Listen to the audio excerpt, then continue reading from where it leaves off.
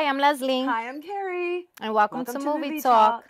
The show where you have real talk about real movies and entertainment news, highlighting up-and-coming producers and independent films. In the first part of the show, we talk about new movie releases and box office results. In the second segment of our show, we share personal segments that we feel make the grade, of course, with our indie picks. So get your popcorn, sit back and relax, and enjoy real movies with real talk. Welcome to Movie Talk. Don't forget you can visit us at www.movietalkshow.us. And we are back.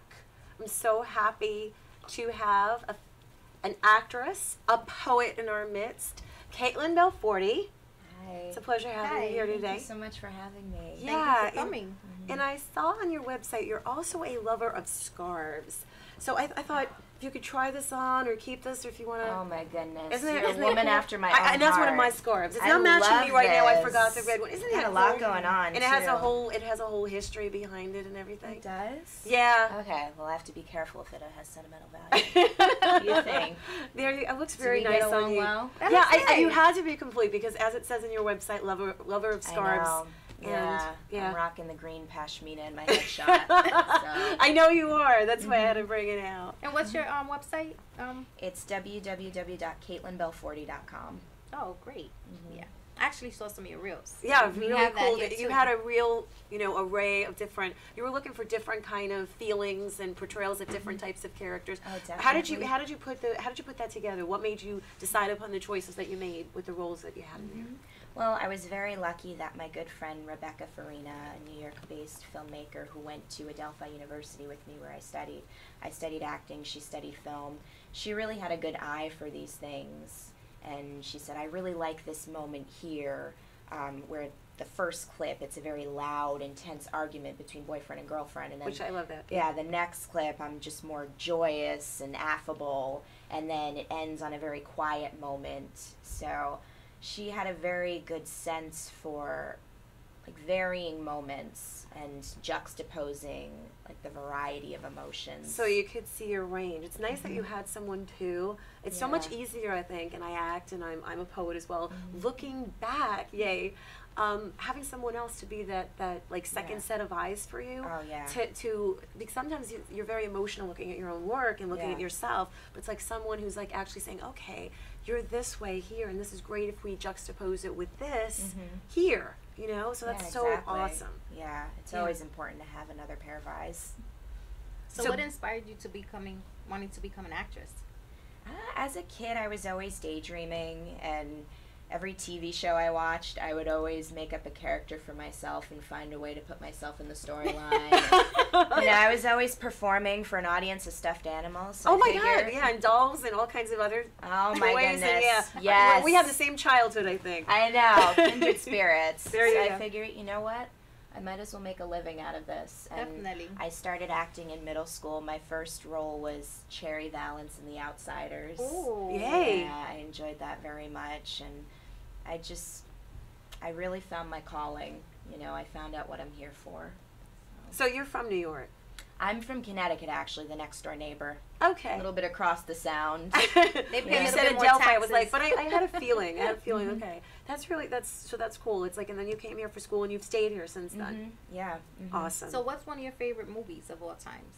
My favorite movie of all time is David and Lisa. It was first produced in 1962. They did a remake of it in 1998. It's by this filmmaker named Frank Perry. He's actually Katy Perry's uncle. Fun fact. Wow. I just recently found that out. That's awesome. Okay. Yeah, the way it's shot is just so, I can't even describe it. They break so many rules, and it's so fearless and so intimate, and it's about these two teenagers who are in a mental institution. And one of them is a schizophrenic, Lisa, and she only speaks in rhyme, and the other is David, and he's afraid of touch. He doesn't allow anyone to touch him, and it's just about these two people and how they see the good in one another, and they're able to help each other out of their demons. Ooh, you know what? Let's take a look at that trailer. We're back. We're in sync totally. I'm interested in seeing that. Yeah, let's go see it. Let's go see the clip. Let's see your reel. Let's go to that. Thank you. Up some day shifts. Okay, today is my day. You're lying. No, I'm not. I'm working at 4. We need to talk. Talk about what, Sam?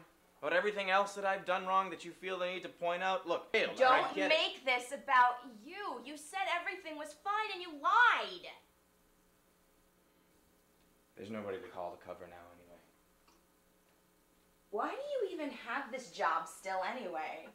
So you can keep avoiding me? So you can be some pseudo-intellectual in the dark? I know that's not for school. Why are you even packing your books? These aren't just for cocktail conversations, Sam.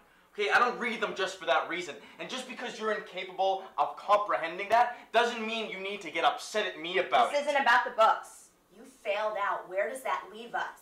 Ladies and gentlemen, thank you so much for coming to auditions for our musical adaptation of Tennessee Williams' The Glass Menagerie. Now we have all your headshots and resumes. Okay, when you introduce yourself, please state your name and the part you're reading for. Please be sure to choose one of our selected lines from the play to show us what you're made of. Any questions? Yeah, can I plug my phone in? Yeah, I think there's an outlet by the door. But to remind you guys, we would like all phones on silent or completely off. You can all Twitter when you're big stars, okay? And make strong choices! I think all you need to do it is like 5 shots of Pinnacle and then like 6 Bay Breezes.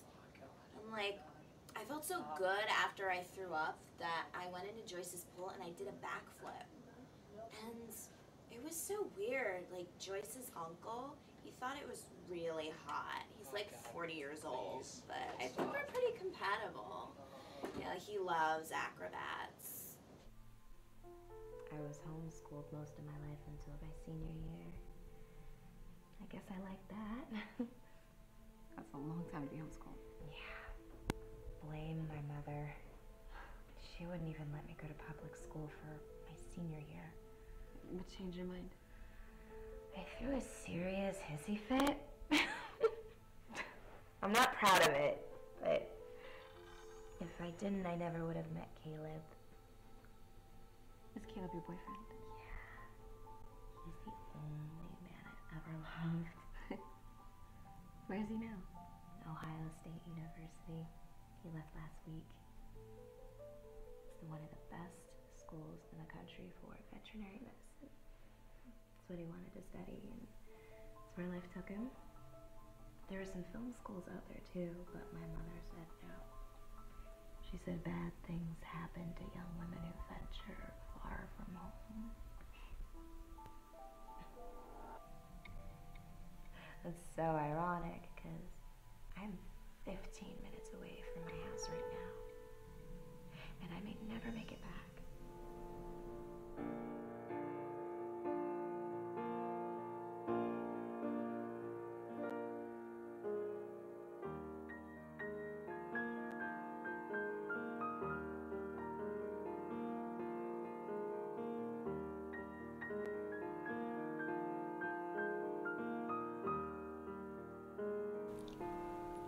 Was great. That was excellent. That was awesome. Congrats. Thank you Yeah. so much. I can see your passion in acting.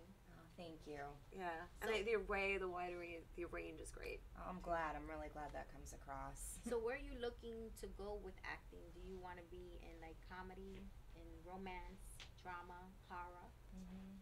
What's your Honestly, specialty? Your goal. Yeah, this may sound a bit idealist of me, but I want to do it all. Yeah. You know? I feel like I heard this quote one time that says, you create the path by walking it. And I've just been, submitting on casting websites, auditioning like actors do. And I feel like if there's a director out there who has an interest in me for any project, whatever genre it may be, I feel like if it's meant to be, it's meant to be. And you like those underdog roles too. I can relate to that. And yeah. she likes her scarves. Yes, I Well, do. I gave you one. That's my gift to you for this segment. Thank you so much.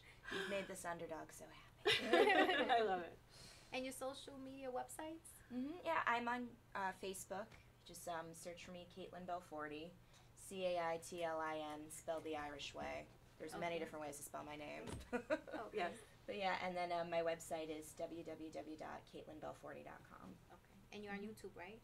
We can see some YouTube Yes. clips. Yeah. So if Awesome. any of our viewers want to get in touch, of course they can visit us at our website, But again, I want to thank you for coming on to Movie Talk Thanks, Show. Caitlin. Thank you so much. And I wish you the best and much success. And we look course. forward to having you back. Yeah, we always look forward to Definitely. that with being second in a visit. film with a Of trailer. course. And this time I'll bring you a scarf. Yay! Oh my We're God, both I'm really of us looking scarf. I forward like to this scarves now, too. Caitlin. Yeah. I'll be sure. No, Two I like scarves. the leggings. Oh, okay. Okay, so leggings for Yes, Leslie leggings. and the scarf for me. Carrie. Yeah, Got it. you got it. All right, thank you again for coming. It was Thanks, nice having Caitlin. you. And don't forget, viewers, you can catch us at www.movietalkshow.us. Thanks for viewing. Bye. Bye.